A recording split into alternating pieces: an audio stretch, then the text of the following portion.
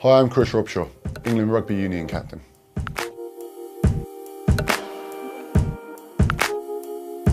I mean, in rugby you use kind of all your muscles really, but in particular it's about leg power and that explosive ability. I mean, a lot of rugby is kind of in that crouch position, whether you're carrying the ball, trying to get through contact, tackling, you're in a low position, forwards in particular. Of course you need to have that upper body strength as well, be able to hold on to the ball, tackle and stuff.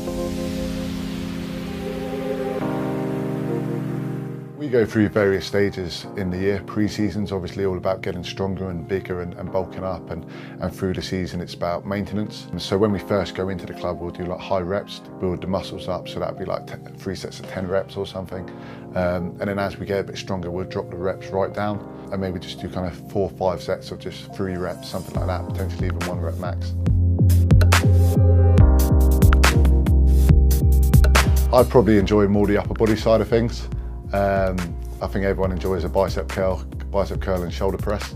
And then the deadlift actually, as a lower body exercise, deadlifts are quite exciting and great to develop that kind of all-round strength.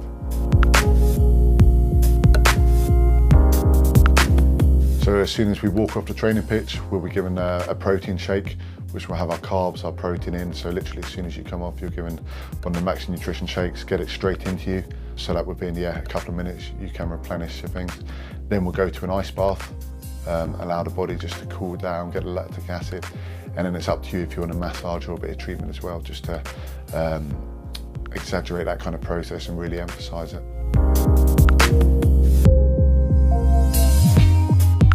Nutrition is vital. In the last kind of 5 to 10 years, it's gone that next level. Like with Maxi, it's all about trying to get the small little benefits and the small kind of 1%ers here and there, and eating the right food and stuff. A lot of people kind of think of cars and stuff. You wouldn't put the wrong fuel into a car to get the best performance out of it. So for myself, it's probably the Pro Max lean bars. I like to have a little bit of a chocolate fix here and there. I've got a bit of a sweet tooth, so I allow myself to kind of have one of them kind of post-training and stuff to give me that fix, but I'm also getting that goodness into me as well. Work out what you want to achieve, not what you think looks best or stuff like that, and make sure you back it up with the right nutrition.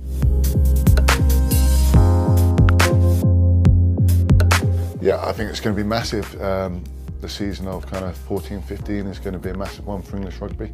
We've got 4 massive QB internationals that all the big Southern Hemisphere teams come to Twickenham. And we want to make that a formidable place, then going into a Six Nations where over the last 3 years we've come so close. We really want to kind of push on and win that now. That's been our aim, to get silverware. And then of course it's a big one at the end of the year, isn't it? The 2015 World Cup in England. The whole place is going to be a buzzing, and no one goes into a World Cup to finish second. I think you want to be seen as successful. I think in our sport it's judged on silverware and winning and success, isn't it? And for myself and the others in the squad, that's what it's about at the moment.